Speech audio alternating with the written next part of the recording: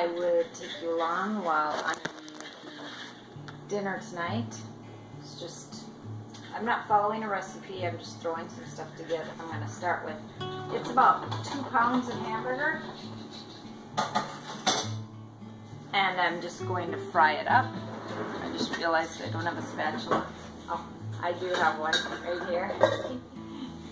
So, first thing I have to do is fry this until it's nice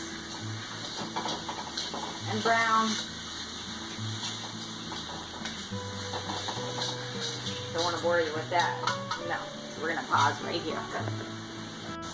The hamburger's starting to brown, and I am going to add some onion. This is 1/4 of an onion. Yeah, not too much. I'm going to add about a teaspoon of salt. Ow! Burnt myself. Try not to burn a pot holder. It's almost ready. Do you know how you can tell when the hamburger is thoroughly cooked? When the juices turn clear. They're cloudy and then they become clear, and that's just about it. Now, this dish that I'm making is low carb, and it's THM friendly. This will be a THS because of the ground hamburger, but it will be good. I know that, even though I'm just throwing stuff together. So now, the hamburger is ready, but I don't want all the fat. You may want all the fat, but I don't want all the fat. Okay, I don't like this pot holder. It's really hot, so I'm going to use a different pot holder. So now, I take a spoon. Now, it's pretty quick. Clear all the fat. Yeah, most of it out. That's it doesn't burn. I'm going to add this chopped cauliflower. And then I'm going to cook that down. Yeah, I'm using my hands, but, you know, I'm going to eat it, so it's not like I'm working in a restaurant.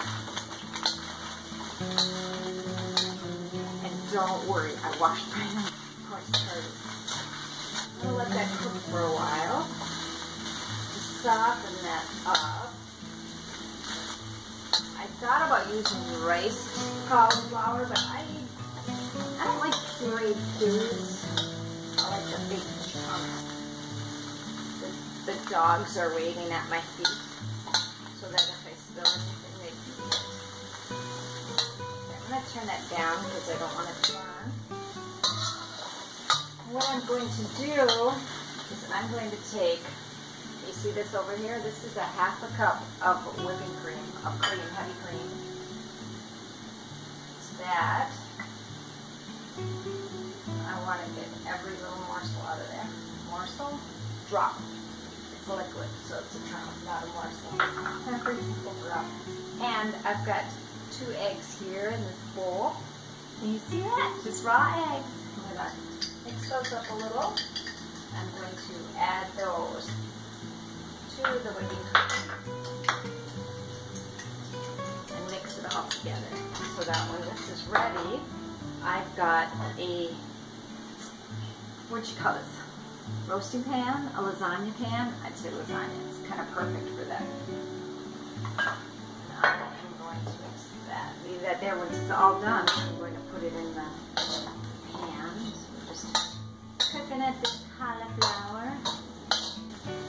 To the egg mixture, the egg and the cream, I'm going to add a 1/2 package of cream cheese. And I should have softened this up a bit. That's not too bad. I think I need a bigger bowl. You know what? I can just put it in the cauliflower bowl. Put the cream cheese. We'll add that. And the whipped cream, the heavy cream and egg mixture.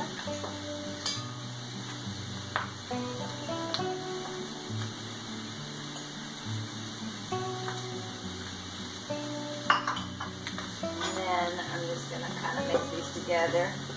Probably be faster in my handy dandy KitchenAid mixer there, so I might just do that. You know what? I think I will do that. You know, it's right there. Why not? While that's mixing, I'm going to put the cover on and let it all cook. That's great. Oh, pepper!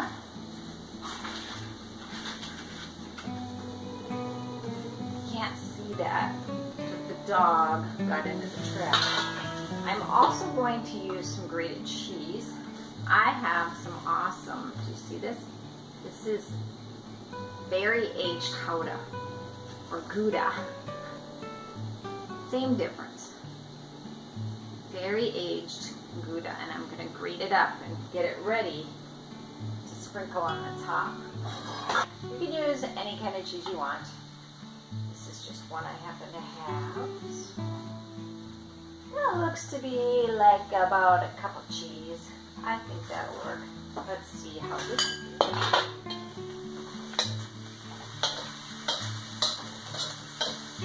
Okay, the cauliflower is looking better.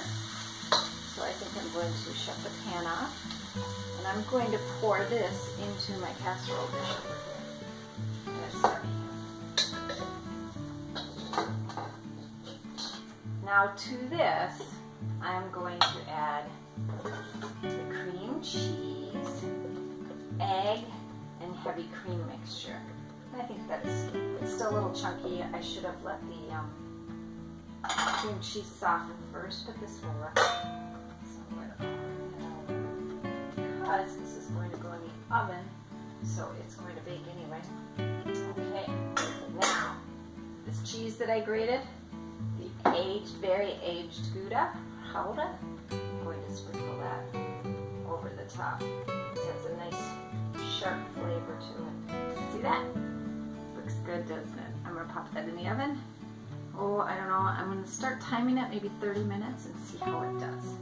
So, while that's baking in the oven, I'm going to clean up, and maybe I'll work on some dessert.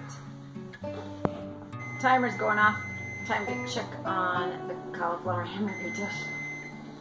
Let's see. Ooh, the cauliflower. It's a little bit hard.